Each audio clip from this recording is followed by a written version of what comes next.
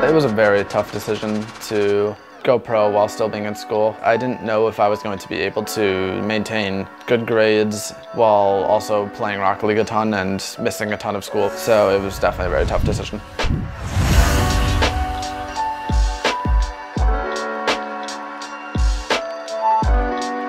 Balancing school and playing professionally is pretty hard sometimes. I'm tired quite often because I don't sleep as much as I would like to, but that's probably my fault. But I don't have to put that much effort into school to get the grades I want to, so it's not all that bad, but some days are pretty long, going from a 7-hour school day to 3 hours of scrims and just playing Rocket League all day.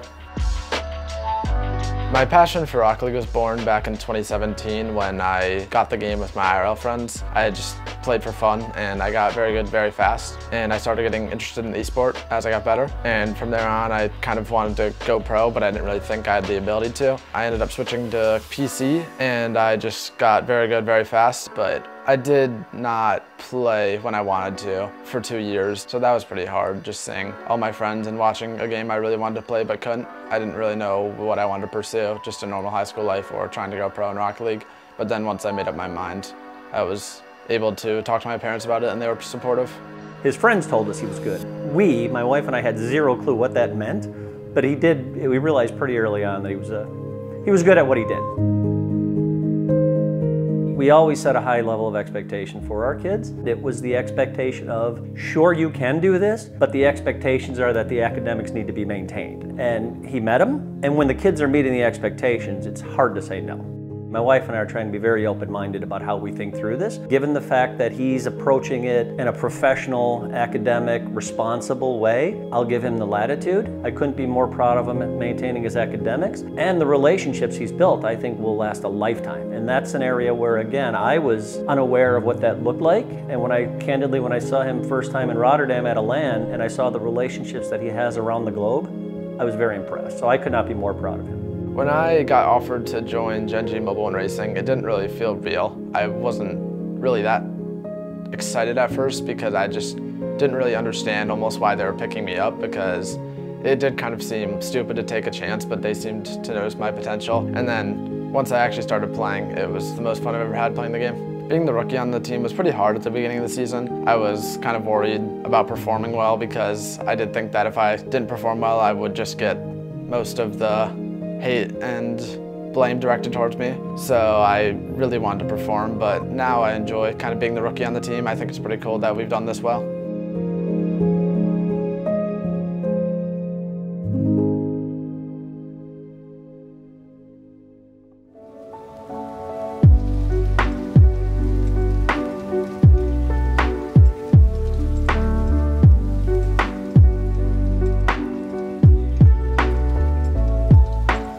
I would describe my journey as turbulent in Rocket League. I've had a lot of ups and downs. I've been on several teams. It was very stressful as a player, but now as a coach, I guess some of the stress has gone away, but it's been replaced with a different kind of stress. You know, you're not fighting for your position as much, but you still work hard to try to get your players to perform their best. So it's better now, but yeah, it was definitely turbulent for most of my career. Working with the team from Canada, like away from them, it's all right, you know. Most of my career has been online with my teammates, so it's not much different, but I think my job is slightly harder when I'm remote compared to in person. It's easy for a player, like after a bad day, to just disconnect from the call and you can't get a contact to them. So when you're in person, obviously they can't just run away as easily. When you're face to face, it's way easier to empathize with someone and not come off as rude or mean. So coaching Jack, Noly, and Chronic, it's been amazing. We're all great friends. We can criticize each other and praise each other as well, and just hang out outside the game, so it's been really fun. The experience that I bring as a coach is mainly from like an ex-competitor side of things. Like I've been at the top of NA, or near it at least, for 5 years for sure. So I know how to deal with the pressure when, you know, it's a big moment, and I also think I understand the game really well, so they value my opinion and my insight. So I think that's my biggest strength when it comes to helping them as a coach. Well, I think burnout is prominent because these players, they need to play 60, 70 hours a week, which is an unholy amount. It's like 10 hours a day. It's hard to avoid it because most of the time they actually like playing the game, you know? So they don't even realize that the amount of time they're putting in might hurt them. To me, work-life balance is probably the most important thing. I hate just being stuck on my computer all day and not getting out. I think it's super important to clear your mind because you don't want to keep your bad habits that you may have developed over like a bad tournament. My favorite things to do to have a good work-life balance are generally like working on my car. That's something that, you know, stress less when I do that. You need to be able to completely separate yourself from the game, you know, recharge and then come back with a fresh mind. And if you come back with a fresh mind, you're more likely to accept criticism, and that's what we want from our players. You know, if everyone's frustrated, they don't want to listen to criticism, like, it's just going to hurt us more. So yeah, it's very important to stay fresh. I want to say thank you to all the fans who have been supporting us even through these couple rough tournaments. I know we set the expectation really high with all the finals at the start of the season, but we're hoping to end the season off with a bang. You know, we want to be world champions, and we appreciate everyone's support, always.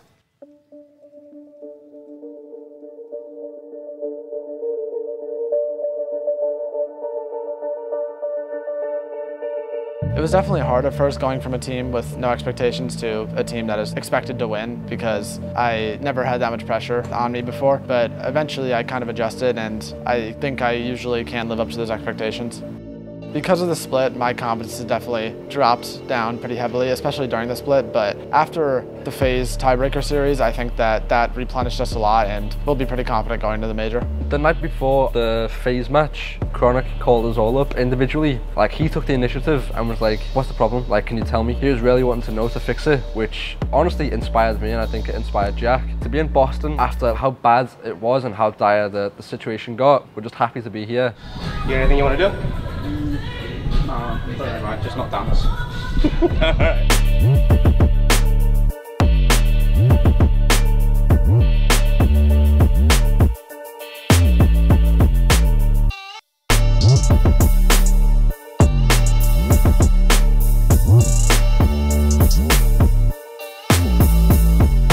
What is your biggest pet peeve while playing Rocket League? Whilst playing Rocket League, biggest pet peeve whilst playing Rocket League, it's got to be people who watch replays just as you make the mistake and then they skip. Like, if you do that, you're just, I don't even know what to say to you. You're asking for something, I don't know. To all the haters, I'm sure you're happy because we're 5th seed for this tournament, but I'll give you something to laugh about after we win. We're done. Cool. Yeah, always a pleasure. Thank you very much, appreciate it. Thank you. The arena's like pretty small, and if there's a lot of people, It'll be loud. It'll be loud. It's like London, Copper box. It's the exact same layout, no? Like, yeah. It's pretty similar. It does remind me of that. That was the best crowd. London? Yeah. Really? By far. Yeah. Hopefully this one can get close. This is Gasland. As I said, is this the right cable? And you went, no, it's these. Because I went to the left first. And you went, no, it's I'm not gonna lie, I don't remember that happening. I don't remember that happening. He's an idiot. That's No, why. no, I don't remember that happening. I feel like you're just lying. He's playing up to the camera because earlier he said it's his fault and not mine. That's the best part. That is true, but I was just being nice. I was just being nice. No. We won a major whilst we were living in Canada, so. No, you're wrong by that. Yeah. No, we still didn't. Where was I living? You were living down the road. Yeah, I was homeless. BDS, it'll be nice to play against them. I've not played them since I moved from Europe. I'm confident for it. I think it'll be a good match. This is their first match on LAN for maybe 10 months or something like that. Rise is playing very well on LAN, and you know, he's one of my friends, so it'll be nice to play against him. When it is game one, there's still plenty of time for them. But we're seeing a strong start from Gen.G.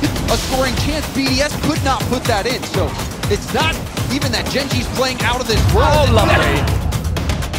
He has been running up the numbers in Europe. He has been on top of the chart multiple splits in a row, but now we see Gen.G answer back in game 2. It's the player from Team BDS off the pitch. They're through. They look comfortable. They can get some attacking themselves. That was just gonna go in! Just a counter. Chronic does keep it up. Chronic sees Jack over on the sidewall. Back to the middle, noly has to go. Out of boost, noly will do a light touch to Jack. Monkey Moon of his own backboard. Jack boosted up, but doesn't get there in time.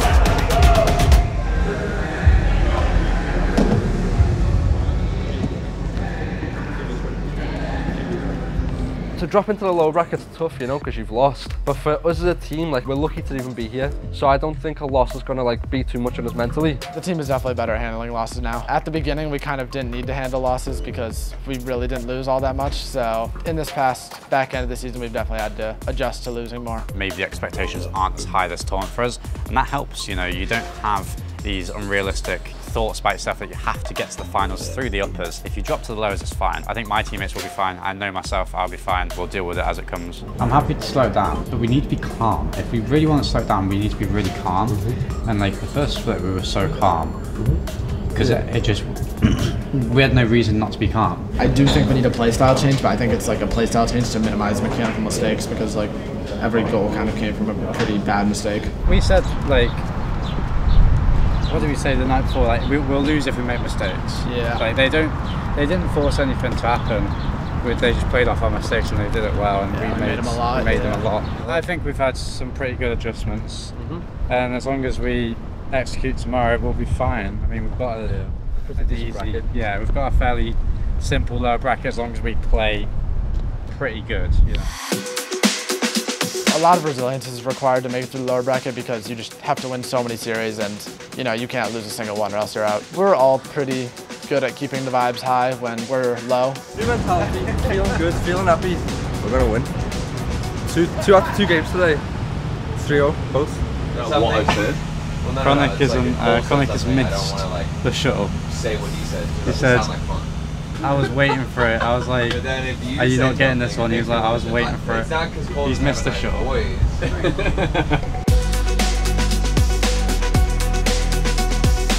But again, that was how Crew got that last chance offensive play, just trying to get those bumps out. Noly with a big whiff, but Chronic is able to keep things up as we approach the final 10. Gen.G trying to step up play, and Chronic will snipe the lower left corner.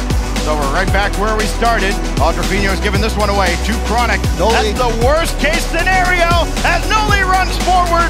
Chronic and Noly give Gen.G the lead. Gen.G will survive and advance. And a rare bright spot for North America. We're starting to just keep losing things up. The team's not flowing, but like, that's fine. We'll get it. I think we can definitely capitalize on momentum when we start winning. Whenever we kind of get in our groove, we are just one of the best teams in the world. This game is very momentum based. I mean, every game has an element of that, but this game especially is so based on how you feel on the day. It's a very on-the-day game, you know, it can change so much. I think we're fairly like standard, we're fairly neutral, you know, sometimes if we're feeling really good, then not many teams stand a chance, so I guess we could be a momentum-based team, but I think we can kind of, you know, switch that off our minds and make sure we're playing well at all times. You know, we've gotten fairly good at that. Shot will register there for the 7th, and Gen.G back where they are again, continuing to make the space station bleed. Guide up though, and who's on it but Hoxer? Second touch to center, and ApparentlyJack is all over it. He'll guide it to ground and guide this deep into SSG territory. Oh, it's not! ApparentlyJack!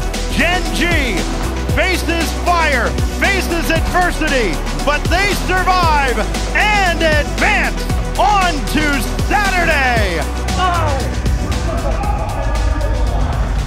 Hey guys, really good resilience, really good resilience. Yeah. Oh, you guys did it. Oh, your cable. Huh? Your cable.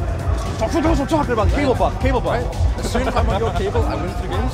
Yeah, I'm really proud of that. I'm really proud of our resilience. Yeah. My mental was chalked. It's too long. It's too long. It's a good win for like confidence, knowing that we can play our playstyle that we want to play under pressure. I think it does a lot for the team. Look at Big Man Joy. We won the first major. We got top 8 at the last one. And this one we're minimum top 8, you know, it's pretty decent results. If we can get a top 6, maybe a top 4, we're going to push into like being very happy of how this one's gone. Lil G. Big G. I'm Big G, you're Lil G. I don't know about that. Did you ever watch Big Cook, Little Cook? No. You don't know what it is? No. No way. It was like an old kid show, right? Like these, one person's a giant and this other person's like a tiny person. Yeah. And they just cook food together. Ah, you'd be the tiny person. I'd probably be the big one, right? I'm 6'1", you're like, what, 5'11"? Yeah, something like that. You know, taller people die first. They die sooner, on average. So like for anything, that's natural selection, you know? Yeah, but like we're more useful to society. How so? Because tall people tend to be stupider as well. Well, I think. How does that make sense? Because the circulation, you know, you need so much more energy to work around. Whereas us short people. Yeah. Do you think you're the smartest on the team? Yeah, by far. Okay, I'm not gonna lie. That's so funny. I'm not gonna lie. You're definitely lying. Last. I've got a higher degree than you, Chronic. You can't say. I'm still in school, bro. It's not my fault. Natural selection. Until you get my education, you know, you're last. No, you're pretty like narcissistic almost. No, you know, I've said that. Like, that's one thing. You think like everything you do is like perfect. Like, that's like, I feel like that's a narcissistic view. You're not talking about me, you know, Jack. I know. I think you're laughing at that. I'm laughing at no, me? No. I'm laughing at what you said. I think you're capping. Am I? Yeah. Nah, now I can back me up on that one. I wouldn't say I'm narcissistic. I'm just like always right.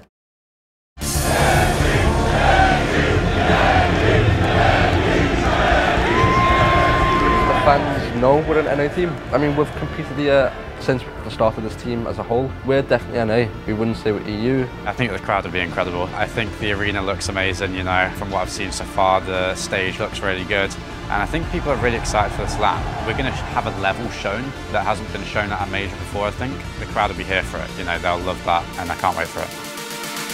1v1 big block from Chronic. It's off the backboard. noly, huge clear. ApparentlyJack, right wing, shot, fires, and scores! You've got ApparentlyJack creeping forward. noly launches it on the bazooka, and it's 5-0 down to the other field. And he's just disrupting the rotation. That's all noly's job is. Just Let's get get in front past. and make the tackle. And ApparentlyJack, the captain. noly will get boost or play around it, times it perfectly. ApparentlyJack starting to rotate through the midfield. Chronic gets pulled off the play. He's gonna have to play towards the side. This is where Liquid can start to push up and keep their numbers stacked. But that's a huge clear from Gen.G. These reads out of Gen.G, clearing it all the way down the other side. It's not only relieving pressure, it's wasting time. ApparentlyJack wasting no time to put that shot on target. Saved out. One player's back. Nobody's actually there. And it's gonna be Chronic. 6 seconds to go. Atone reads the play from the backboard, but noly booming clear down the other end. One more chance. Does he have enough? Oski trying to end it here. Oh no. To OT. It's still alive, but Gen.G looking for the kill. The dagger inside of this win. And of course they find it.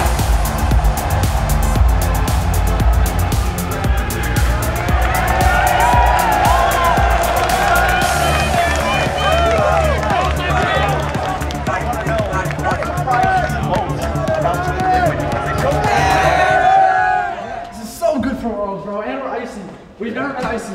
We've always been icy. No, we haven't. I know. I do want to go farther, obviously, but it's not the end of the world. No, yeah. And I'm just having fun with this LAN. I'm really having fun. Yeah, it was definitely, you know, different pressure at the start of the season compared to now. Start of the season, we had the pressure of kind of proving ourselves to everyone, you know, not even like including ourselves, just like we didn't know what was going to happen. Compared to now, we have the pressure of being #1. You know, we're #1 in points, and having that pressure on us, it's a nice pressure, but it's also harsh, you know. So we welcome it nowadays. We do welcome it. In a very tense series, the stakes incredibly high for both squads. And it's Chronic, Lieutenant America, who gets the opening goal. Gen.G struggling in terms of getting that physicality in terms of vitality, been able to just dodge all sorts of bumps, keep things working for them now, but maybe a chance here. Jack puts the shot on, and it's in! We'll get the flick over, clearing away the danger. That was well defended by Chronic. He did not panic, realized what he had to do, even though he didn't have any boost in the tank. Here goes Zen, though, just ahead of Chronic, but now noly can send it downfield. Chronic is there! He's got it! Gen.G leads! The attack, eyes gleaming, looking for an opportunity. They need to create something here. Give all the play. Zen gets the bump. Alvarez an open net, and we're all tied.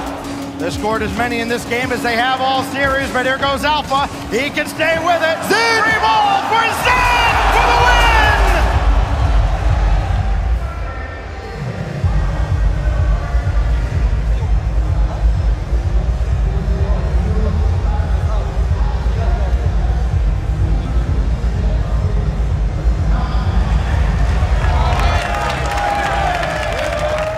came into this LAN with not really any expectations. You know, it was always going to be difficult. We did our best to regain this tournament. You know, we came through with the top 6 when in reality we shouldn't really be here. But yeah, on to the next. What matters is how you bounce back, right? We're fun. I enjoyed this tournament. I thought it was a good time. And honestly, yeah, like it was a good time. It was a good learning. Like it was just up and down. It is surreal. It's like I didn't expect to be in this position a few years ago. I still kind of don't expect it. I don't take it for granted, or at least I'd like to think I don't. I'll make every moment count. You know, I'm sure I'll look back and wish I made every moment count more. So I can only show as much hard work as I can give, you know, and I try to give as much as I can because there's so many people that would want this opportunity. And sometimes I sit and go, God, there's so many things that like I wish I could do that I can't because of this, and you complain about it, and then you take a step back and realize, nah, you're off with that one. You know, there's so many people that would kill for your opportunity. So it is surreal. Having people that properly care about you, care about what you do, and look up to you is one of the best feelings you could have. And they're just regular people like me. I mean, we just talk. You know, there's so many conversations I've had with fans that are just like, yeah, you're just lovely, mate. Like, you're an absolutely nice guy, and it's great to just have a regular conversation with them. So it means a lot. The amount of support we've been given over this season is just amazing. Hopefully, we'll provide good gameplay in return. It's at least a promise to try, and we'll never not try. We'll always give it our best. To the fans, thank you for supporting us, especially through our downs. Please continue to support us, and yeah, thank you for everything.